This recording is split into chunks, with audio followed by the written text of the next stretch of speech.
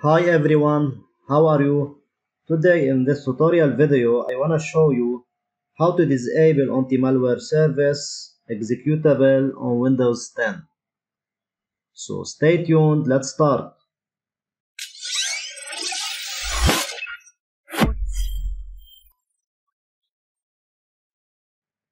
Okay guys, if you want to disable anti-malware service executable on Windows 10, simply follow my steps. First of all, as you can see, right click in the taskbar manager and click taskbar manager. As you can see here, we have a process anti-malware service executable. Okay, consume RAM.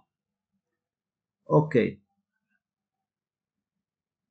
to fix this problem guys, first of all, go in the start menu as you can see here, select settings.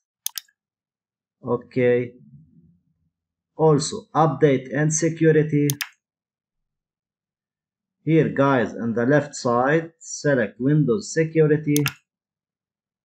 Okay, virus and threat protection as you can see here. Okay, now scroll down guys, Microsoft Defender antivirus options, click here and disable periodic scanning. Okay, now in the second step, go to your start menu. Okay, type here to search for run. Okay, type the command gpedit.msc. Okay, here guys in the computer configuration, select administrative templates, Windows components. Okay, and search for Microsoft. That's it, Microsoft Defender antivirus as you can see. Okay, now guys in the right side, search for turn off Microsoft Defender antivirus as you can see here. Double click and set to disable.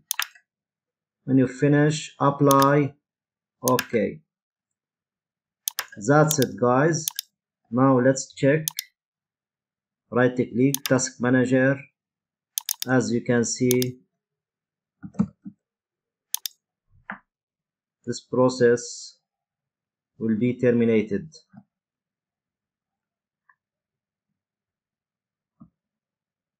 Okay, the anti-malware service executable Windows 10 will be terminated. That's it guys. Thank you for watching. Don't forget to like, subscribe and share.